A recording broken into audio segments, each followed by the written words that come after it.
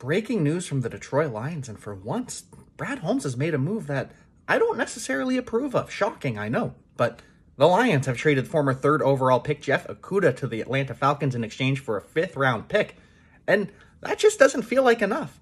I know that they don't want to pick up his fifth-year option, and I know the Lions saved $5 million by trading him, but Okudah was supposed to be the Week 1 starter. Emmanuel Mosley's, he's coming off an ACL tear, who the Lions just signed.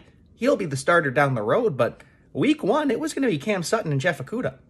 So now, Jerry Jacobs steps into that CB2 role. Okudah gets a fresh start with the Falcons, and we all just have to trust in Brad Holmes.